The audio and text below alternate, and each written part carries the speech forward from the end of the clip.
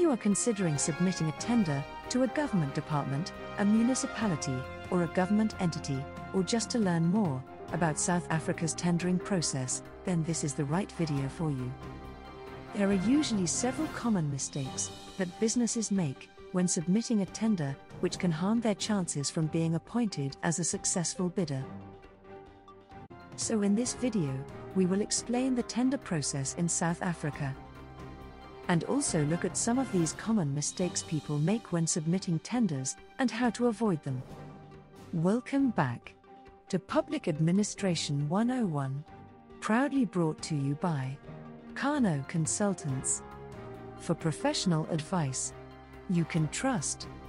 In this series of Public Administration 101, we aim to provide a clearer view and a basic understanding of the South African public administration. So make sure you check out our other videos on this channel by clicking on the link in the description under this video. Also remember to subscribe to this channel. And don't forget to turn on the notification button to be alerted when we publish new videos. Thank you for subscribing. Now let us get into today's video. The structure of today's video will be as follows. As indicated at the beginning of this video, we will first start by defining what a tender is. We will then explain the purpose of a tender system. We will then discuss the various legislation governing the tender process in South Africa. We will detail the various stages of the tender process you should be aware of. We will then list the 10 common mistakes you need to be aware of before you submit a tender document, and how to avoid making these mistakes. Most importantly, we will share with you the warning from government regarding the increased prevalence of tender scams, and how to spot such fake tenders. We will also show you where and how to find available tenders. We will then finally conclude by giving you 5 tips to remember when submitting a tender. Now let us get into it. As a starting point, let us explain what a tender is.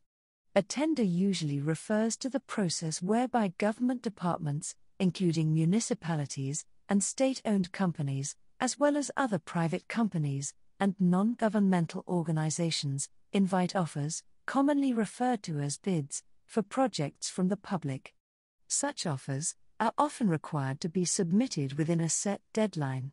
Although the process is usually similar, in this video, we will be focusing on tenders issued by government departments, including municipalities and state-owned companies, within South Africa. So why do organizations issue tenders? The government and other organizations issue tenders for the purposes of selecting a suitable contractor at a suitable time, providing an environment that encourages interest and competitive offers from suitably qualified and experienced service providers, for obtaining a fair price and the best value for money for the required service. Essentially, the purpose for following a tender process is mainly to appoint a suitably qualified service provider at a fair and reasonable price. In the South African public sector, the tender process is governed by various regulations. The regulations start with Section 217 of the South African Constitution, which provides that the tender process must be fair, equitable, transparent, competitive, and cost-effective. The Constitution is the supreme law of the country, and no other law or government action can supersede the provisions of the Constitution. In order to achieve these principles of fairness, equity, transparency, competitiveness, and cost-effectiveness, the Constitution further prescribes that the laws, regulations, and guidelines introduced by government must be drafted and implemented to ensure that the tender processes are in line with the Constitution. Some of the laws, policies, regulations, and guidelines include the following. As indicated above, the first one and the most important is the Constitution of South Africa, the Public Finance Management Act, the Municipal Finance Management Act, the Preferential Procurement Policy Framework Act, Preferential Procurement Regulations, various National Treasury regulations, various procurement guidelines issued by the National Treasury and the Department of Finance. as well as policies and standard operating procedures developed within the specific government departments, including within provincial departments, municipalities, as well as state-owned companies. If you are interested to know more about these laws and regulations, we have included a link to our video on public procurement. Please check it out. This is also a good time to remind you to subscribe to our channel. Now let's get back to today's video. It is important for you to know that the tender process is normally divided into 3 main stages. 1. The pre-tendering stage. 2. The tender submission and selection stage. And 3. The post-awarding stage. Under the first stage of the process, government officials will start by identifying the need for a service, or for an item, or an asset. This will then lead to the planning and budgeting for such need. Officials will then prepare a tender specification and the actual tender invite. This tender invite will then be advertised on a public forum. The next stage in the tender process is the submission and selection stage. This is where the public, usually registered companies and interested parties, compile a tender document or proposal to be submitted. The tender proposal will usually include an offer regarding the service to be offered, and also the price to be charged. Tenderers must also ensure that they follow all the instructions indicated on the tender invite, and also ensure that they submit their documents by or before the indicated closing date. The Tender Evaluation Committee will then evaluate the submitted tenders and recommend the company, business, or individual to be awarded the tender. The recommended tender will then be approved by the relevant official within the organization. This will usually be an accounting officer of that government institution. Then the successful bidder will be notified and awarded the tender. They might also be required to sign a contract or a service level agreement with that government institution. The final stage of the tender process will revolve around the management of the contract. This is where the appointed company will be expected to provide the required service. In return, the government institution will compensate them as agreed. These are just general steps. Some government departments may include other steps, as well as other processes and internal controls. As indicated at the beginning of this video, when tendering, there are common mistakes that you must be aware of. In this section, we list some of them and advise you on how to avoid them. Some of these mistakes may seem minor and harmless, but they might actually cost you winning the tender and being awarded the contract. The first typical mistake that bidders make is not understanding what is required. As a potential service provider, you need to demonstrate that you know what is required, so that you can give the client, who is the government, exactly what they have requested and what they could potentially contract you for. Therefore, you must avoid generic submissions that do not demonstrate a sense of understanding. Essentially, avoid any copy and paste for all submissions. Worst of all, do not just cut and paste a previous submission without personalizing or editing it to suit the current tender you are submitting for. The most important advice we can give you today is to always read the tender document carefully first, before starting to compile your proposal and submitting it. This will help you to identify the requirements that are relevant to your submission. This will also ensure that your submission actually addresses what is required. Another common mistake is making unfounded assumptions. When reading some of the tenders, you may find that they are unclear and sometimes confusing. This is why some advertised tenders will require that you attend a briefing session, site meeting, or information session, which are sometimes compulsory. And not attending it might lead to your tender proposal being disqualified. Where a tender includes a briefing session, site meeting, or information session, it is advisable to attend. Where there is no briefing session, contact details of the relevant person within the department are usually included in the advertised tender document. You can use these details to ask clarity questions regarding the advertised tender. This is normally done in writing. Our advice is that you must always ask when you do not understand any aspect in the tender document. Assuming may lead to an incorrect submission or incorrect format, or missing information. Another common mistake that bidders make is not registering on the Central Supplier Database, often referred to as the CSD. This database is hosted by the National Treasury. So, if you are a potential service provider or a supplier to the South African government, or are interested in pursuing contract opportunities with the government, you need to register on the Central Supplier Database website. We have included the link to the website below. The CSD serves as the single source of supplier information for organs of state. The website also provides a consolidated, accurate, up-to-date, complete and verified supplier information. As indicated, prospective suppliers who are interested in tendering for business opportunities with the South African government are encouraged to self-register on the Central Supplier Database. This self-registration application represents an expression of interest from the supplier to conduct business with the South African government. Once submitted, the supplier details will be assessed and then verified.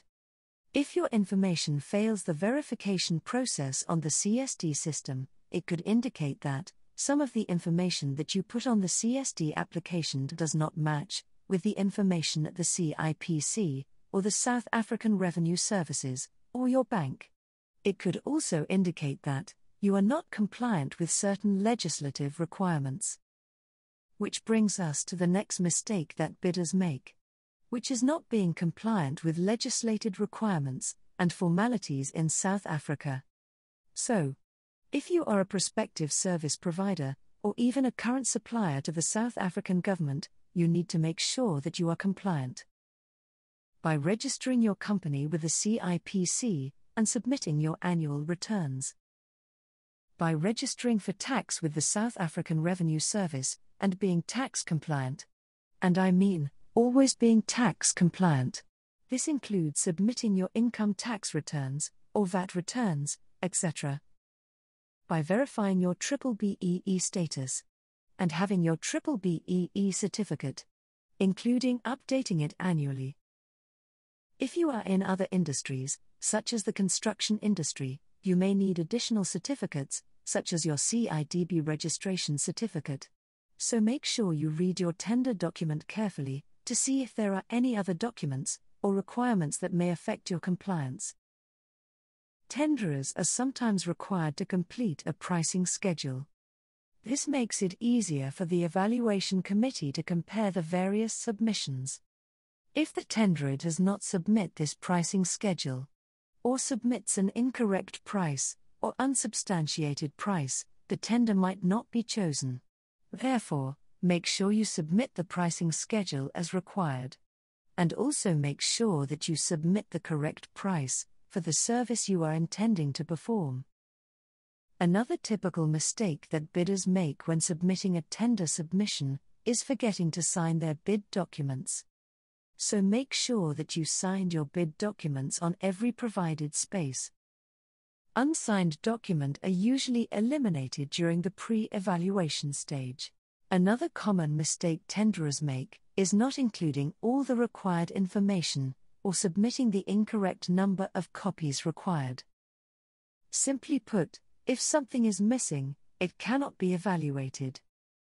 Sometimes government institutions might give tenderers an opportunity to submit the missing information. But in most cases, this second chance will not be provided. It is also common to be asked to submit a number of copies of the same tender proposal.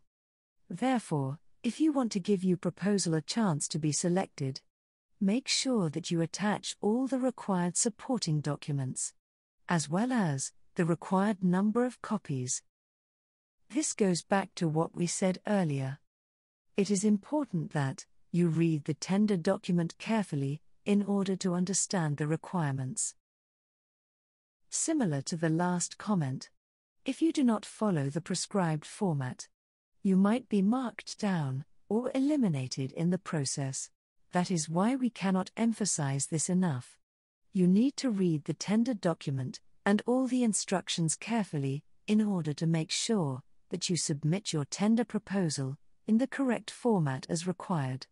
You might also be asked to submit the tender proposal using formats such as USBs, CDs, etc.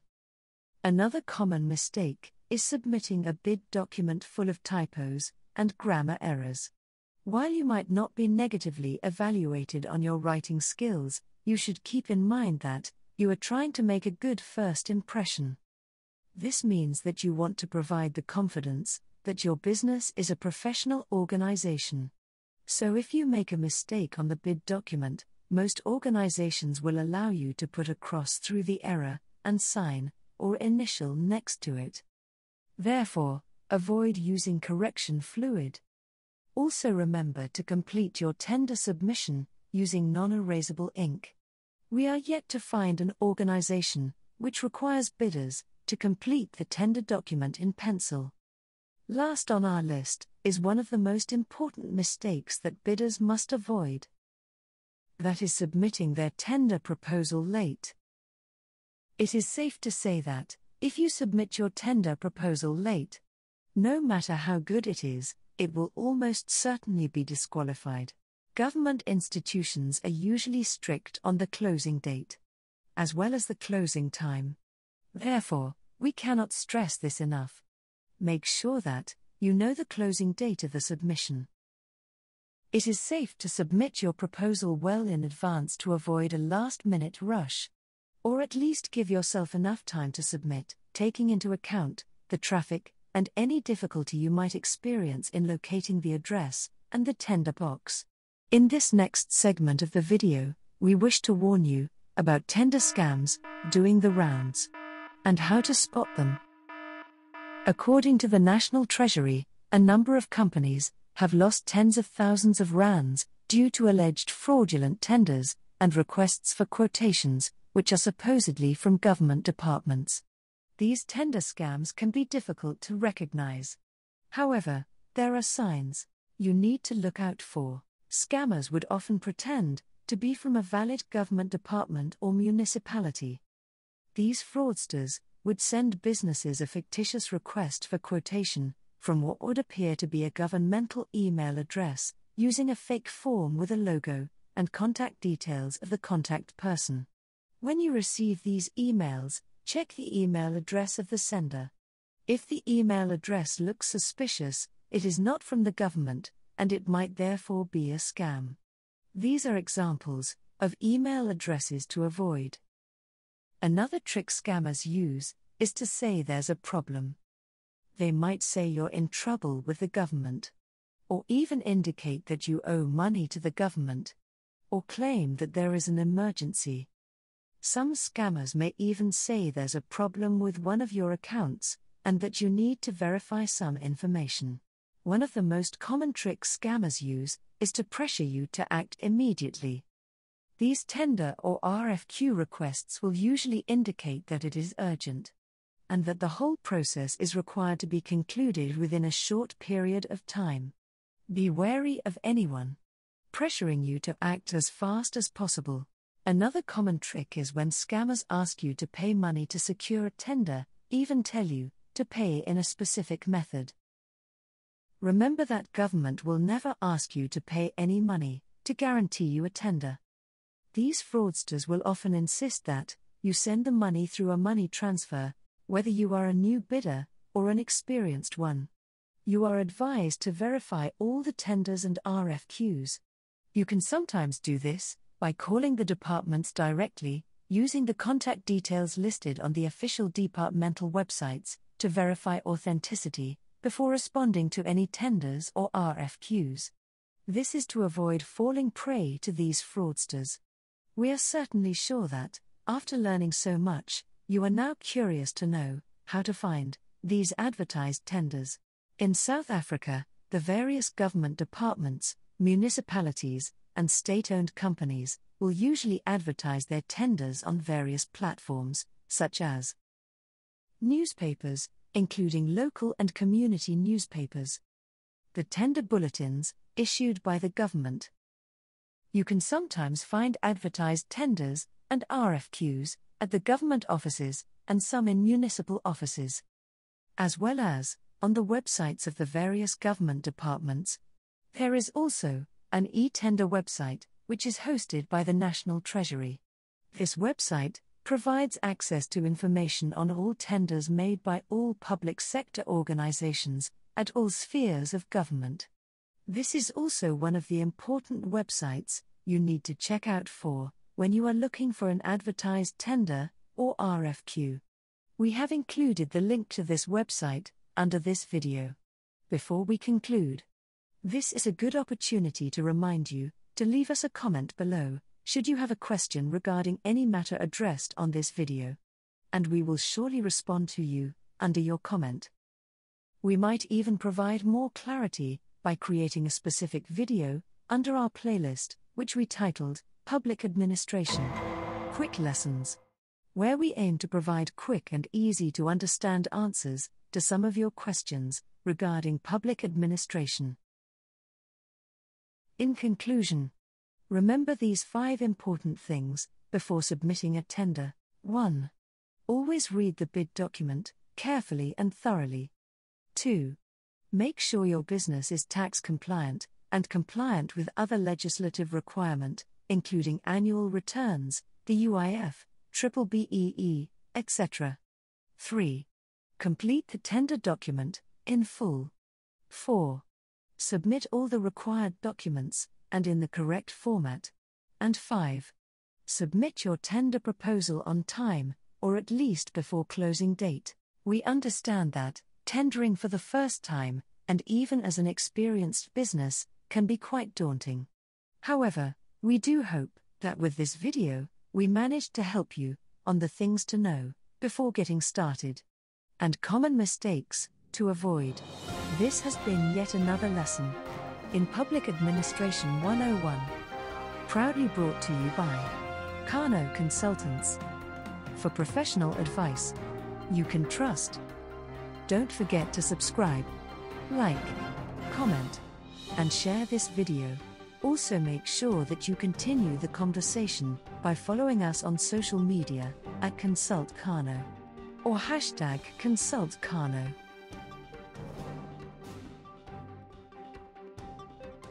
Until next time, you can click here to check out our other videos.